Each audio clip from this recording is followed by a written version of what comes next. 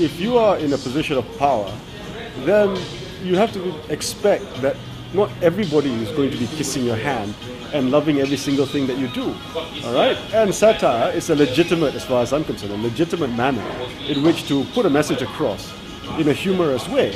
You know, it was critical of government policies, it was critical of the way government handled certain things, but nowhere in that video was it being specifically insulting to any ethnic group or to any religious faith, right? It takes a very strange mind to see that, unless, of course, that you equate criticism of the government as a criticism of Malay people or as a criticism of Islam, which is ridiculous. So it's a ridiculous objection to basically a satirical video. There are certain limits to the freedom of expression that goes without saying. If she was saying something which was inciting hatred, then maybe it's arguable that it's wrong. But from what I saw, there was none of that, right? It was a, you know, rather amateurish attempt at humor, but nonetheless, the points that they were criticizing, the things that they were trying to poke fun at, and remember, they're just poking fun at things, were definitely not anything which I would consider to be inciting any sort of ill will towards a particular ethnic group or towards a particular religious faith. So can I say that Teresa Kok's all this fiasco is politically motivated? Listen, the fact of the matter is, the political power of the ruling government is not as safe as it used to be. Okay? Ever since 2008, and definitely since 2013, where we could see that the popular vote has completely gone against them, right?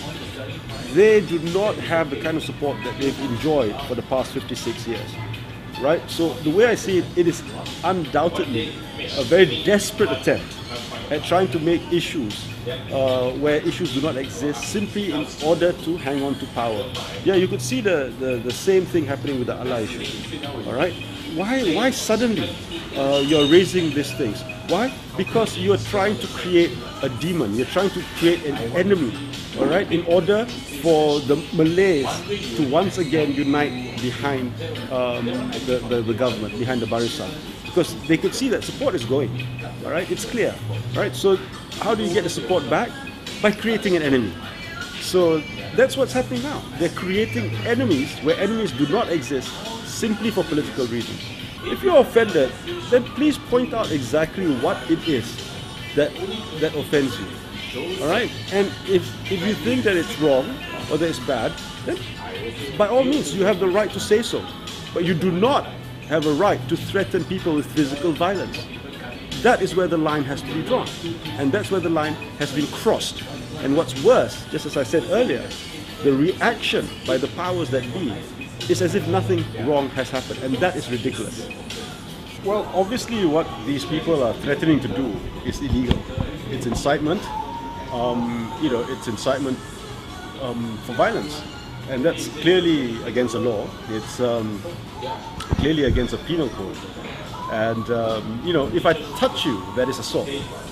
Let alone if I slapped you. So my initial reaction is that they have committed a wrong and action has to be taken.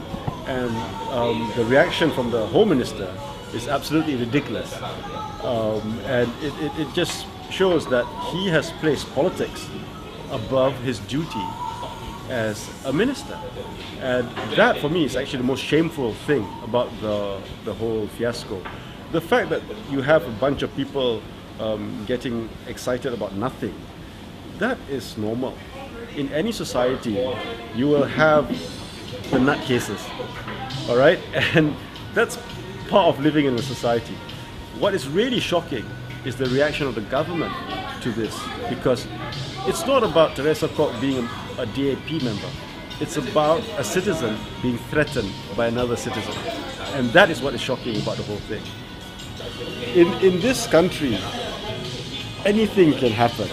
All right? Now, if you look at the Sedition Act, I don't think there's anything seditious in what was being shown on that video. Yeah, because criticism, legitimate criticism of a government cannot be considered seditious.